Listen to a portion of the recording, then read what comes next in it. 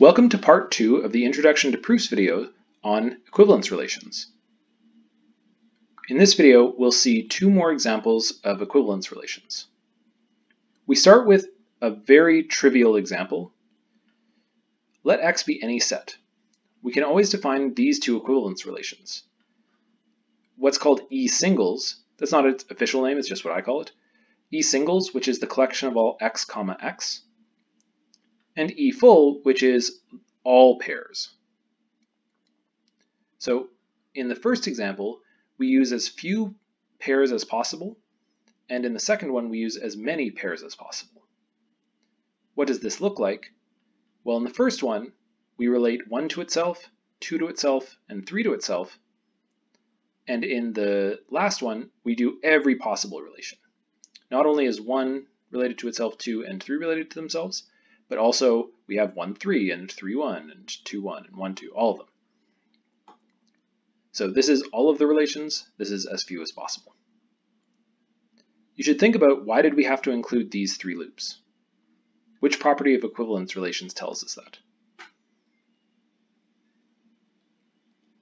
The reason we call these trivial examples is because they have nothing to do with the set themselves.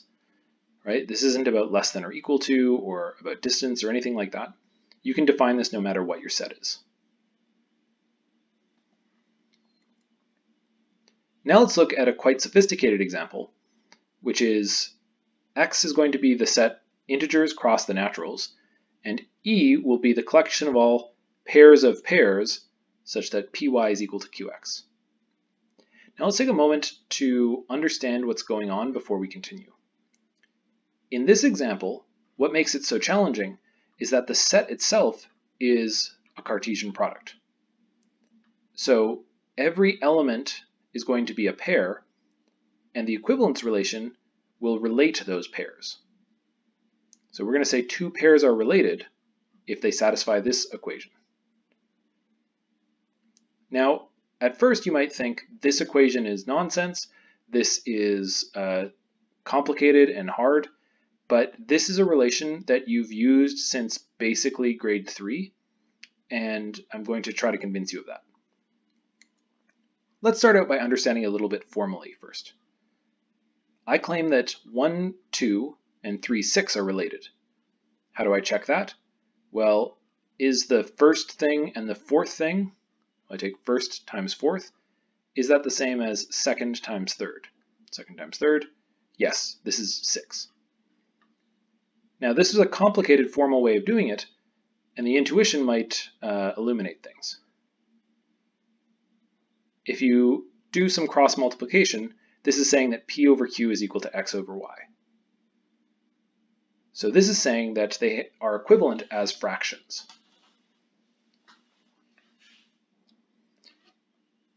Now let's go through and prove that this is an equivalence relation.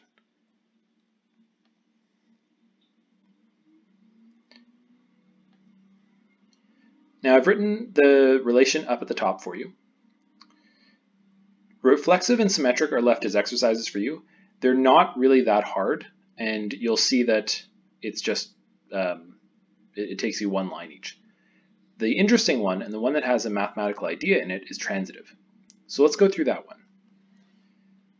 Now in trying to prove transitive, you start with assume that these 2 things are in the relation, and these 2 things are in the relation. And your goal is to prove that the first thing and the third thing are in relation. So let's start with our assumptions. Let's unwind them a little bit.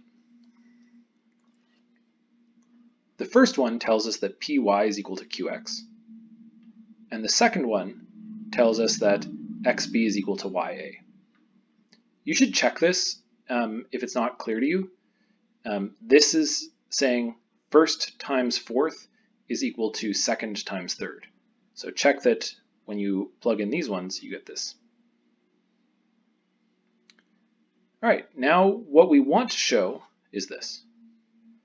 We want to show that the first and third are related, and if you unwrap what that means, it's PB is equal to QA.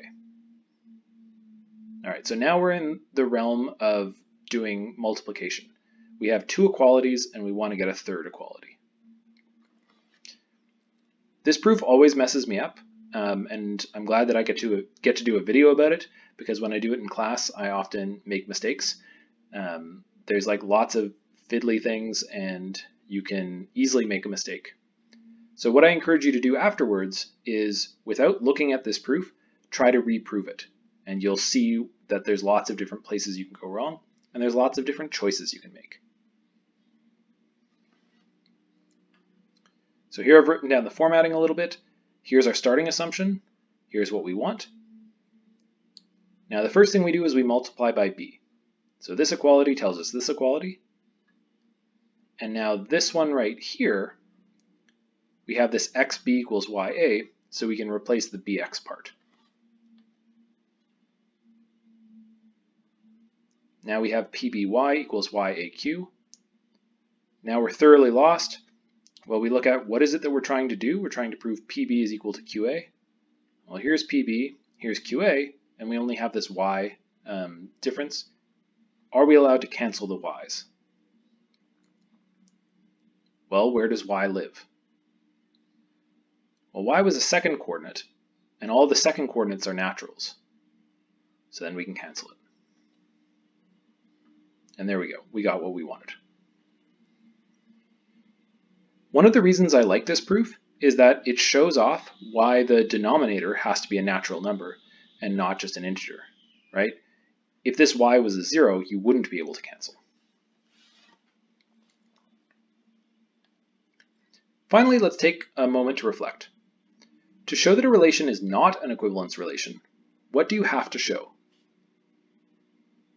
Make precise the idea that E singles is the smallest equivalence relation on the set, and make sense of E full is the largest equivalence relation on the set.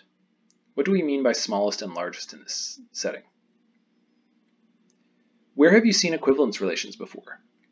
Maybe in this course, or in other math courses, or in other places. Thank you very much, and have a good day.